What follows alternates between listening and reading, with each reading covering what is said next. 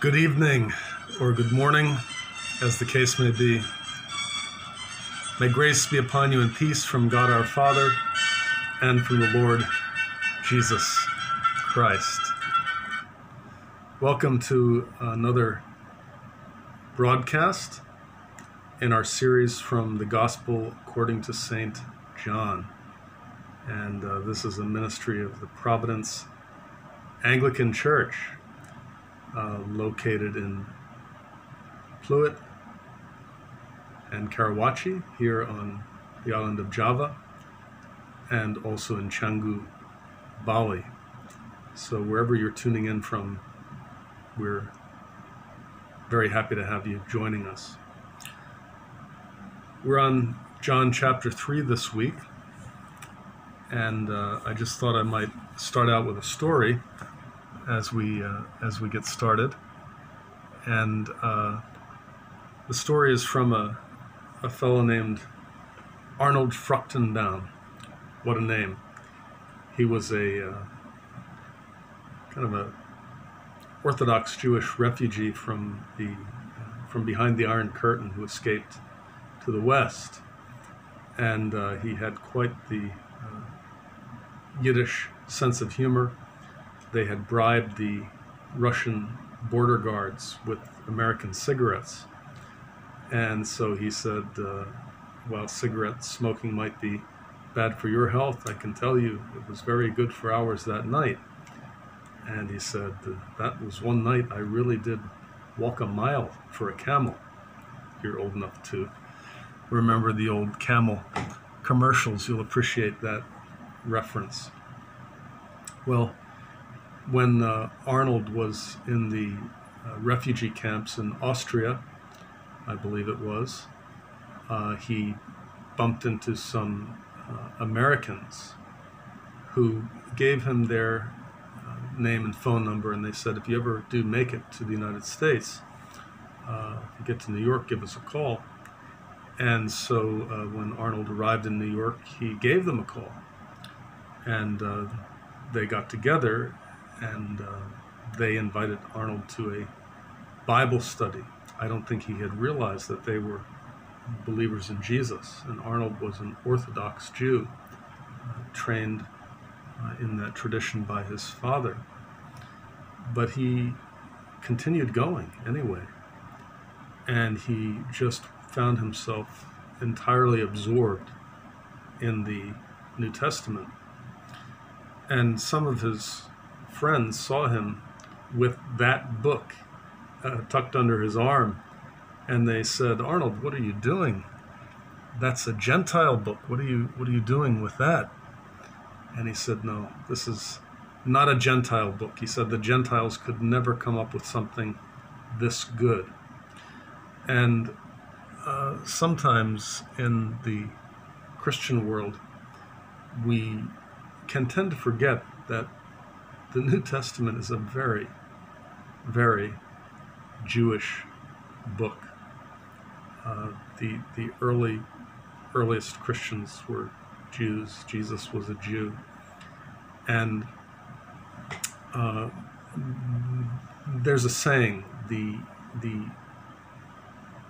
Old Testament is in the New revealed. The New Testament is in the Old concealed. And as we studied the Gospel according to St. John, I think it's important to remind ourselves that unless we understand the Old Testament, what in the days of Jesus was not called the Old Testament, but was simply called the Scripture, or the Bible, the Torah and the writings of the prophets, the Psalms and so forth, they were the Bible of the apostles and of Jesus. And when we read the New Testament, we cannot just read it as if we're starting from scratch. I mean, you can read it any way you like, but you are bound to misunderstand it if you don't understand the Old Testament context of almost everything that Jesus says. I'll just tell one little joke on myself. I can remember when I was much younger driving through Philadelphia and seeing on a synagogue, love your neighbor as yourself. And I was so surprised that they had one of Jesus's sayings up on the synagogue. And of course, that displayed my own ignorance, because Jesus was quoting the Old Testament when he said, love your neighbor as yourself. Well, tonight we want to open up our Bibles to John 3, and if you're studying along, I recommend that you use the English Standard Version. That's a very good version to use for careful study, but use whatever you'd like. I will be referencing the English Standard Version, and it's a fairly word-for-word translation. I should also just let you know that there are two commentaries that I've found to be helpful. One is F.F. Bruce, his book, The Gospel and Epistles of John, and this is a really easy and accessible book for almost anybody. And then there's another one that is maybe of more use to scholarly types, and that is The Gospel According to John by D.A. Carson, reckoned by some to be the finest New Testament scholar in the within at least the more conservative part of the spectrum, and for my money, he's the best anywhere. And so D.A. Carson, The Gospel According to St. John, not easy reading, but if you really desire to dig deep, he's the man for you. And you can also find some of his lectures on John, and especially on John chapter 3, in the on the internet. Just Google D.A. Carson, Gospel According to St. John on YouTube, and some excellent lectures will come up. And I should mention in that vein that John MacArthur, always a thorough man. You may not agree with him on every single point, but one thing you can be sure of is that he has studied it out carefully and researched it well, and knows the background and the cultural aspects of the text. And so his lectures, his online lectures on the Gospel According to St. John, and specifically on John chapter 3, are very helpful. Now, enough of these preliminaries. Let's get down to business. I've thought of shortening these talks. We did a live Bible study 2 nights ago, and one of my close friends was honest enough to tell me, TMI, Jim, too much information. And John is a dense book. So I've thought about maybe taking a different take on these talks, and maybe next time I will get around to doing it. I'm thinking of calling it Break 19. Do you remember the old CB radio? Break 19, good buddy? And to shoot for about a 19-minute discussion. I don't think we'll be that short tonight, but let's see how we do. Because I think I'm just going to take one small piece of this passage that we didn't cover last time. But let's take the time at least to read this passage again.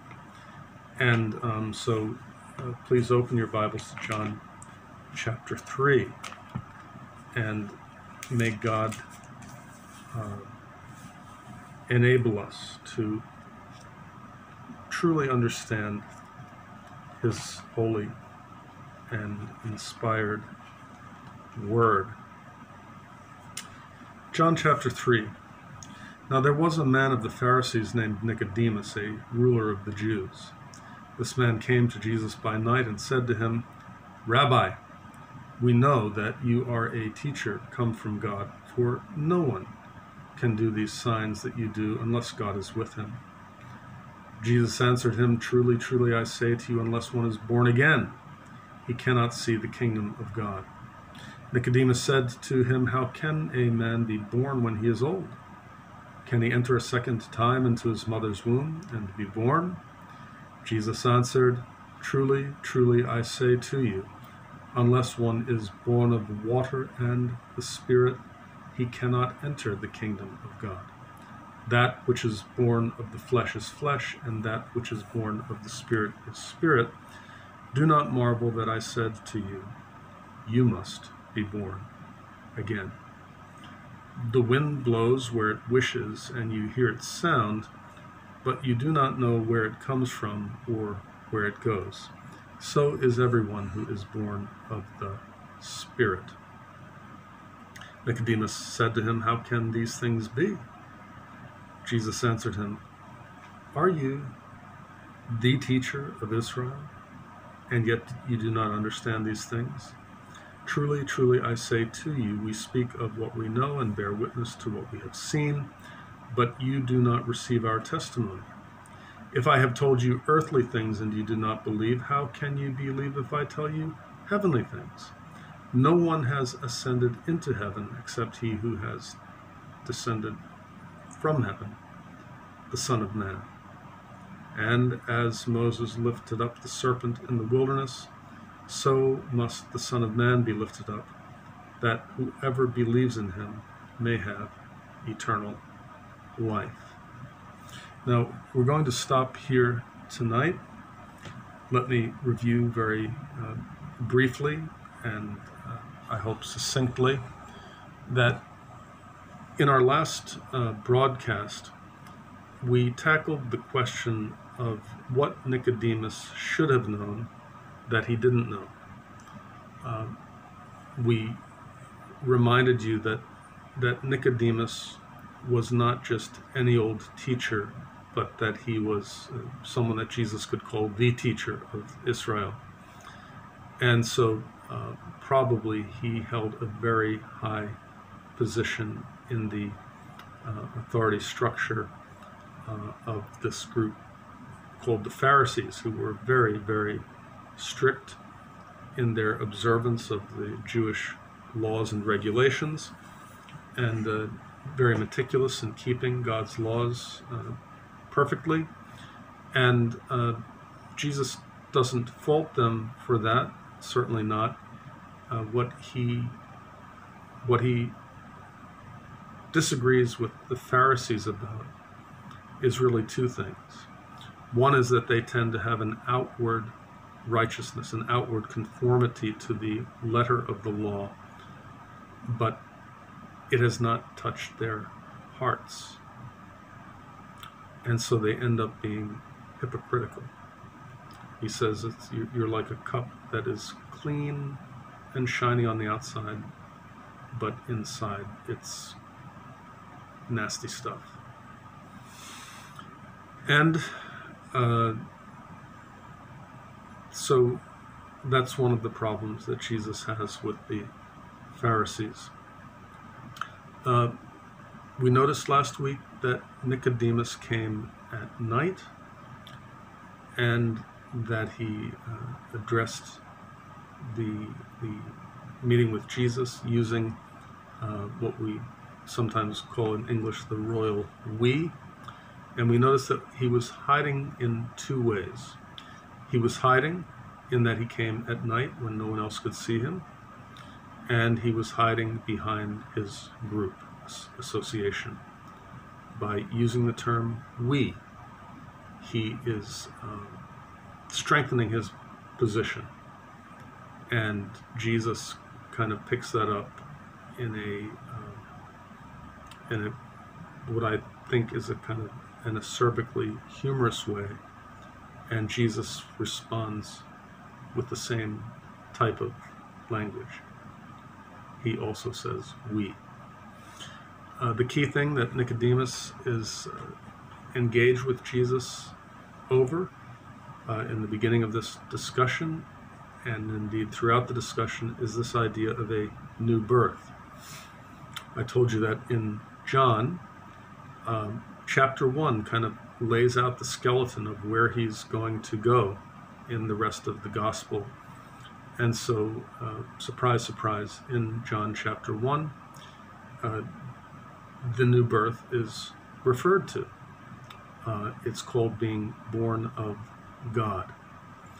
And John tells us in his role as narrator that Jesus came to his own, but his own in general, or the leaders, is what he's talking about most specifically, did not receive him. But he immediately jumps back that there were those who did receive him, and as many as did receive him, they're just a remnant, but there were those who received him, to them gave he the right to become children of God. Children not born through ordinary means, but born of God. And so it's chapter 3 then where we see this concept of being born of God, or being born again, or being born of water and the Spirit, unpacked. But yet to say that it's unpacked, it really is not completely unpacked until the end. But Jesus implies that Nicodemus should have known what he was talking about. And Nicodemus maintains a stance of ignorance throughout this discussion. And at a certain point, he stops asking questions and is quiet, and Jesus just takes over and talks on. So from the point that Jesus asks him, "You're the teacher of Israel, and yet you do not understand these things," that's the last time that we hear Nicodemus talk in this section. From now on, Jesus is doing all the talking, and Nicodemus is left just to listen to him talk. Now, in our last talk, we looked at this question of what Nicodemus should have known that he didn't know. And of course, if he's a Bible teacher and there's something that he should have known but didn't know, it's a good guess that what he should have known was in the material that a Bible teacher should be master of. And so indeed, we look back to Ezekiel chapter 36, where the language is all about something new that God is going to do. He's going to wash them. He's going to sprinkle them with clean water and cleanse them. So they're going to get a fresh start in that respect. But he goes on to say that he's going to give them a new spirit, that he's going to give them a new heart, that he's going to take their hard heart and give them a soft heart. And we notice that God is doing this all monergistically. That means he is doing it himself. I will, I will, I will, I will, I will. And the reason that God will is because Israel had not. God's law was perfect. The law that God gave us through Moses on Mount Sinai was perfect, flawless, but the people were not.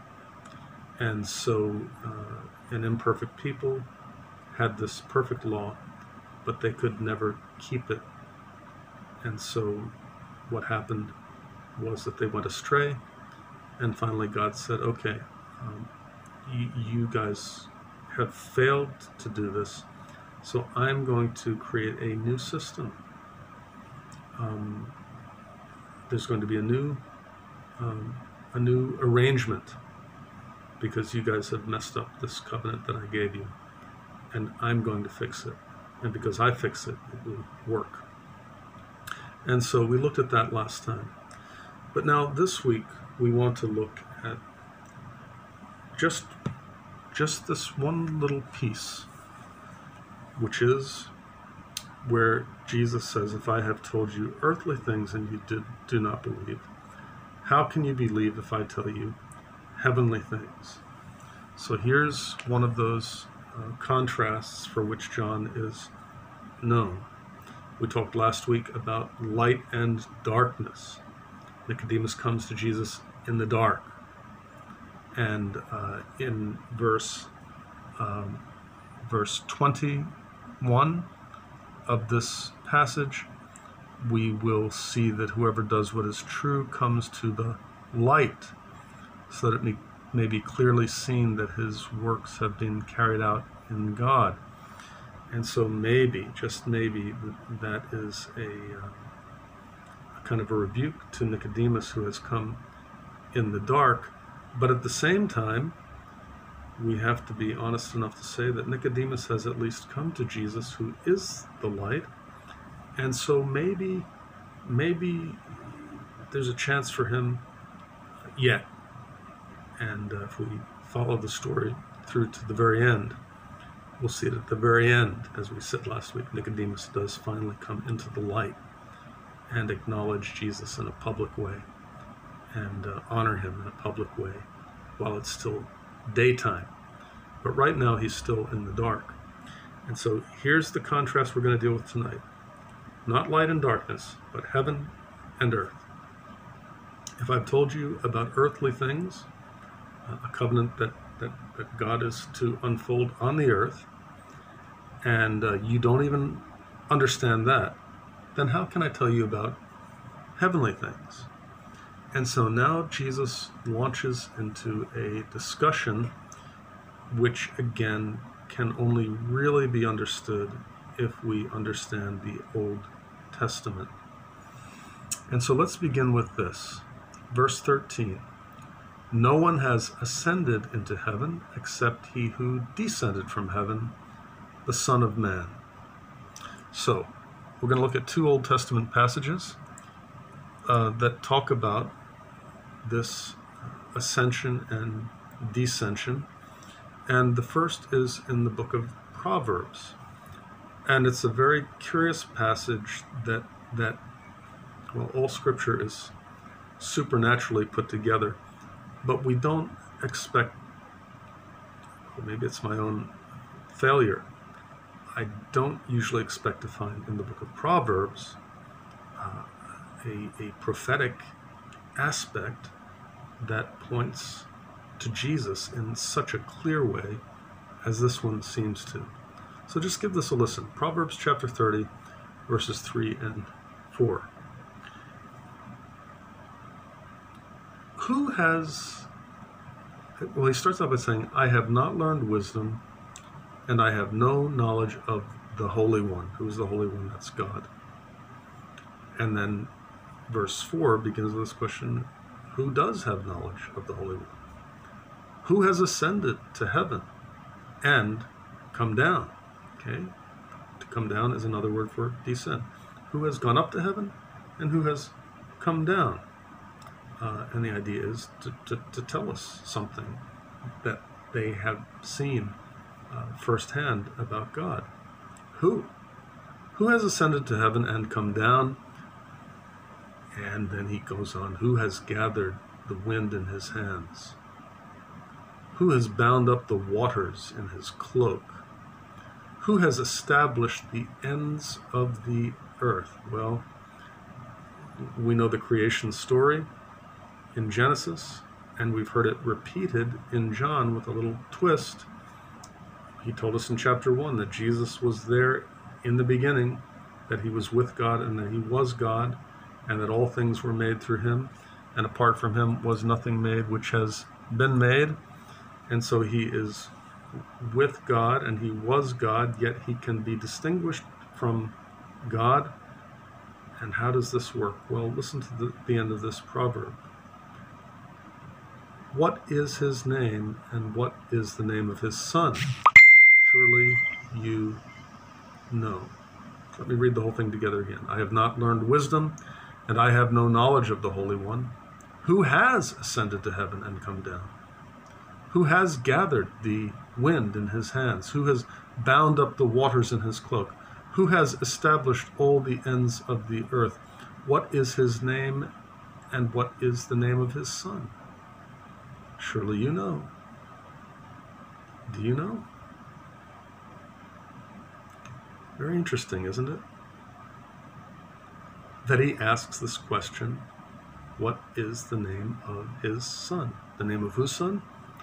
Of the one who established the ends of the earth. Now this is the Old Testament.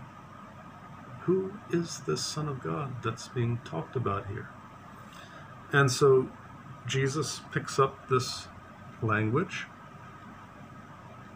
and he says, no one has ascended into heaven except he who descended from heaven, the Son of Man. Okay? No one has been to heaven except the one who came down from heaven, the Son of Man. And so let's take the clue from this word, Son of Man. When I was in seminary, we read all kinds of commentaries about this phrase, Son of Man. And I'm sorry to say that I was kind of taken up with some of the interpretations that they were giving.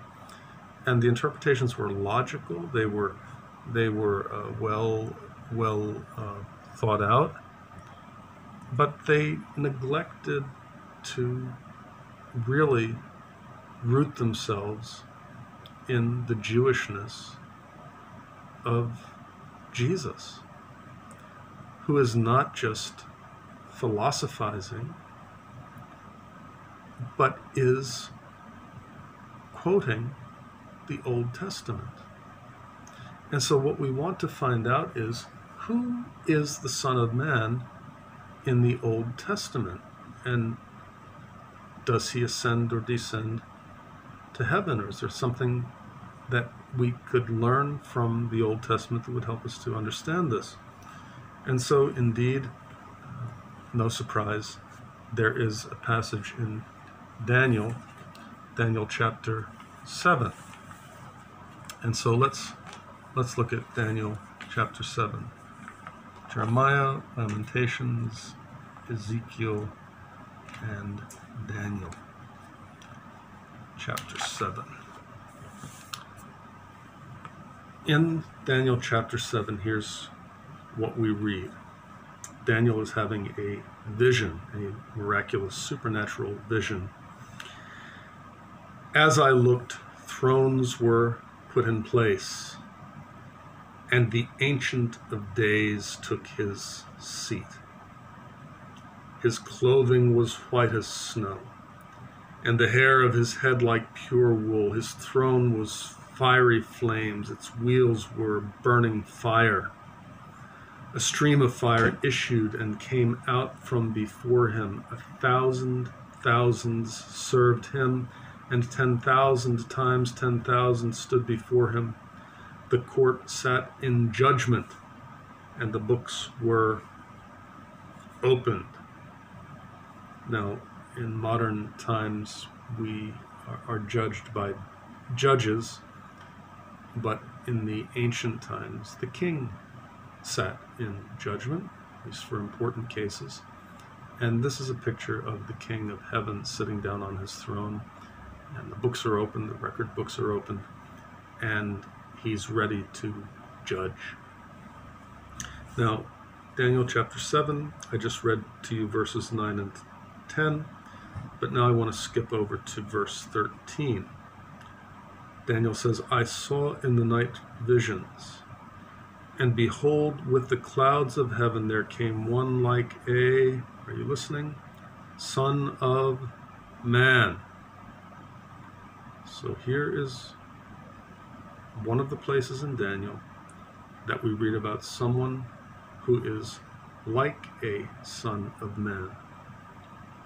The other place we're going to see one like a Son of Man is when Shadrach, Meshach, and Abednego are put into the flaming furnace, and the king looks and he sees that there are not 3 men, but a 4th one is with them, and he looks like a son of man.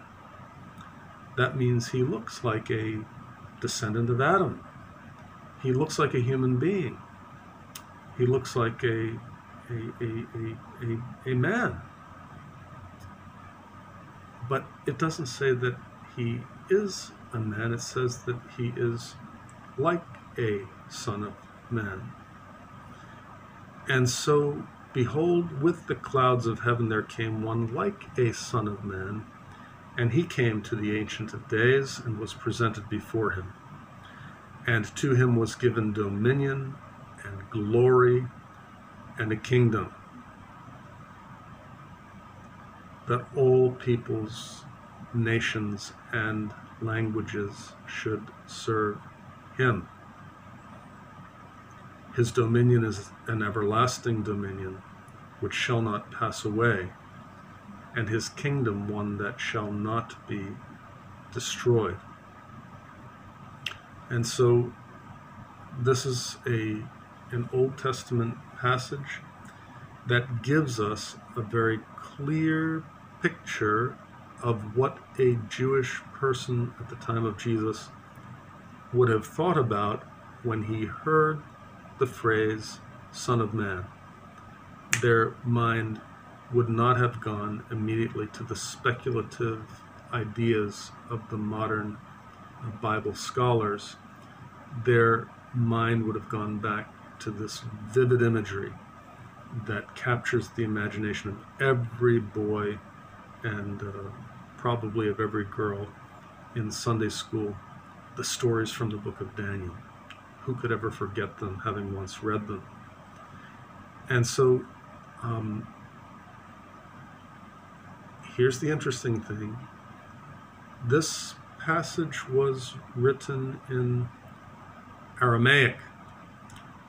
Most of the Old Testament is written in Hebrew, and the entire New Testament, at least any copies that we have of it, the originals are in Greek. Not that we have the originals, but the oldest copies of the New Testament that we have are written in Greek. And the Old Testament was originally written in Hebrew, but some parts were written in Aramaic.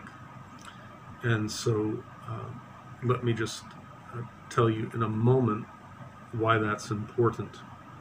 But first notice that this one, like a son of man, is standing there at the throne of God. And God gives him dominion. Okay? In Latin, the word for Lord is Domini. In Holland, the pastors are given that honorific title, Domini, my Lord, as if they were part of the nobility. And here is a dominion. A dominion is an area ruled over by a domini, and so this is a realm ruled over by a noble lord.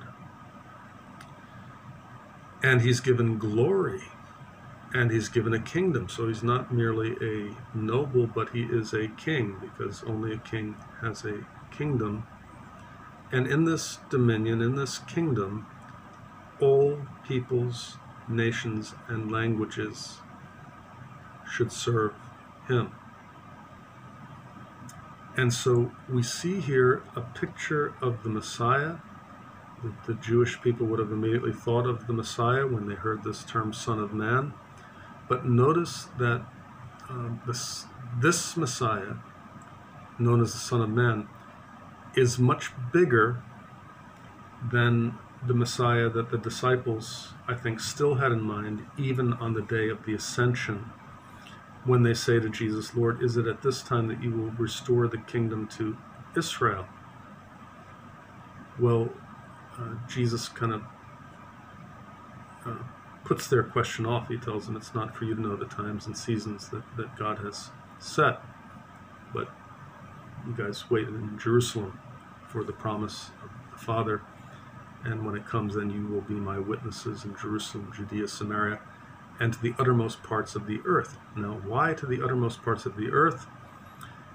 Well, because their kingdom was too small.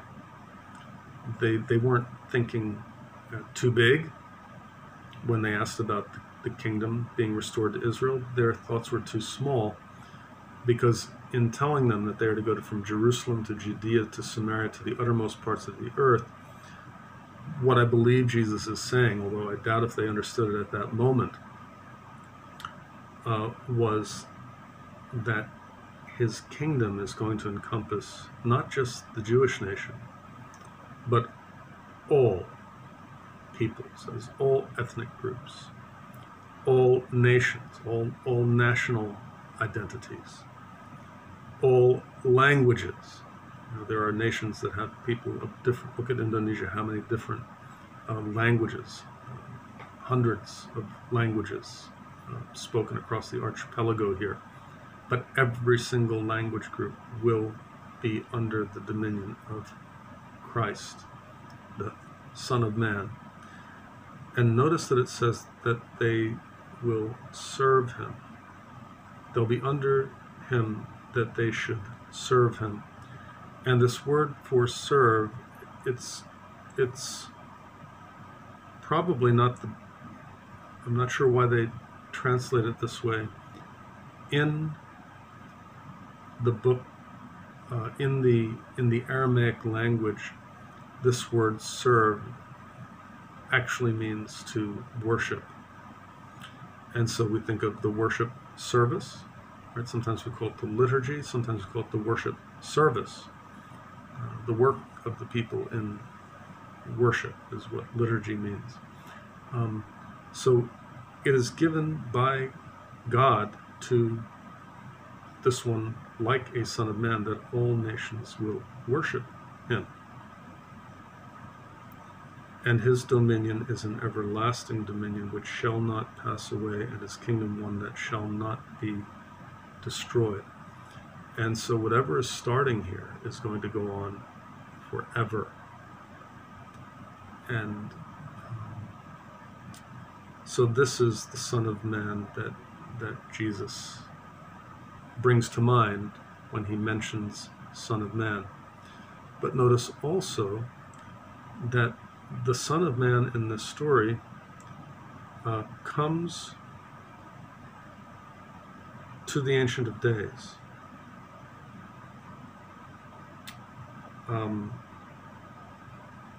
Through the clouds of heaven.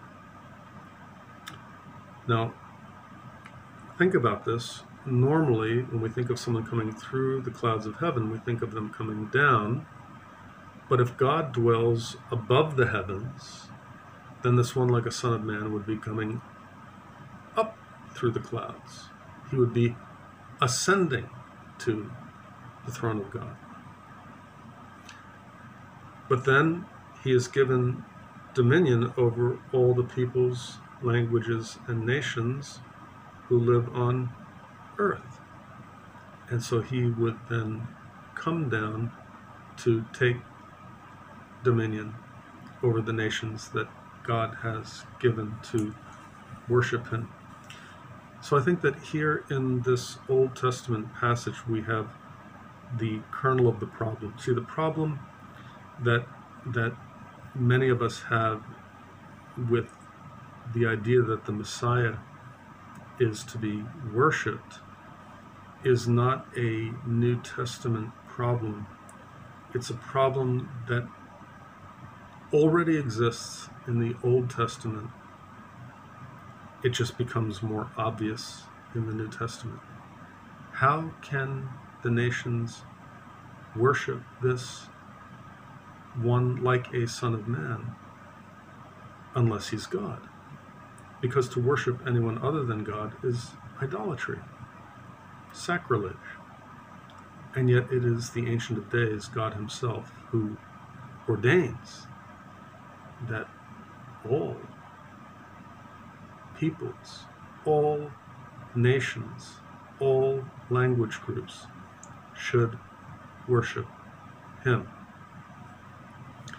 And what happens on the day of Pentecost when the Holy Spirit is sent down and the people are sprinkled and have the baptism of the Holy Spirit? What happens?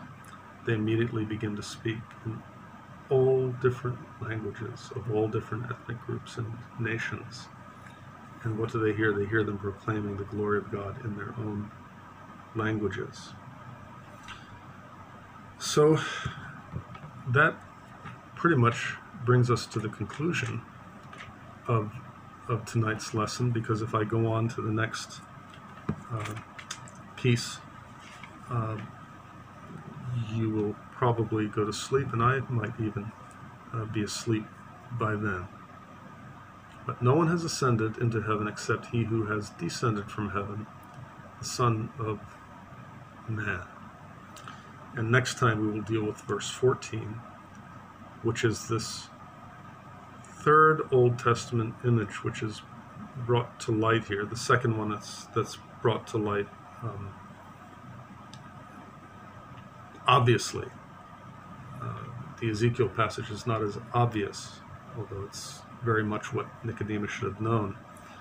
But the passage from Proverbs and Daniel is obvious.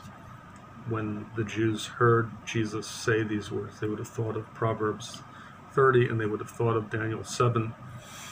And now Jesus is going to introduce in verse 14 a third Old Testament image from the story of the children of Israel in the Exodus. And so we'll tackle that next time. But again, we see in verse 13 that while Jesus may have been born in Bethlehem, he did not begin in Bethlehem. He descended. He came to earth. He became incarnate. But to become incarnate, he already had to be. And so you have another indication here of the divine nature of the Christ. He was with God before anything was made. And his kingdom is an eternal kingdom that will last forever. And so like God, the Son of Man, the Christ, goes forever in both directions. He, like God the Father, has no beginning and no end. That's a wrap, I think, for tonight. Let me bless you and then say goodbye. Now may the grace of our Lord Jesus Christ, the love of God, and the fellowship of the Holy Spirit be with each of us, now and forever. Amen.